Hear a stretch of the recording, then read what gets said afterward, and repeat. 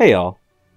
I just wanted to put something out talking about the upcoming changes to Mistweaver monks, which are currently scheduled for the next weekly reset.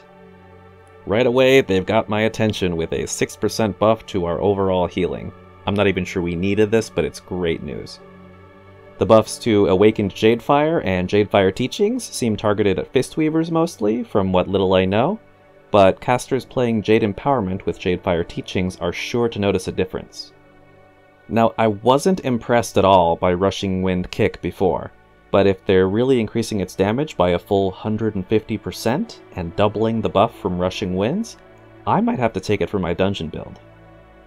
This is my current dungeon setup, taking Jade Empowerment with Jadefire Teachings. I was actually thinking about dropping Jadefire Teachings for Mending Proliferation, since I've been really feeling its absence since I got rid of it.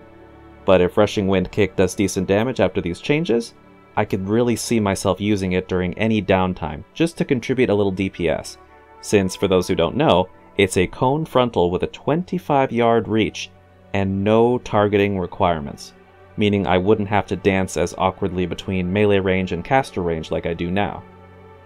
If I take this talent, it also means I wouldn't necessarily need to put 2 points in Martial Instinct, which increases physical damage by up to 4%, since most of my damage contribution in dungeons is probably going to be from Rushing Wind Kick and Empowered Lightning, both of which are pure nature damage.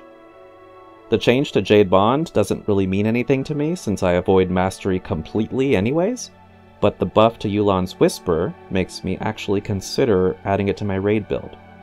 This is my current raid setup, and since Unison only accounts for 1 to maybe 1.5% of my healing on most fights, I don't think it would take much to want to replace it.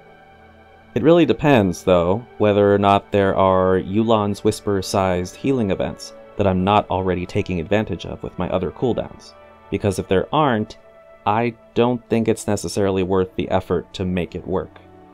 I could be completely underestimating how much a 400% buff is going to change it, but we'll see how it goes. And that's it! I'm a little surprised we're getting such drastic changes just 1 week into the patch, but if it's for the better, I'll take it. I am working on a longer guide/update video where I'll go over casting Mistweaver as a whole, so figuring out how these changes affect the spec might delay me a bit, but that's still coming. As always, thank you so much for watching, and I'll see you in the next one.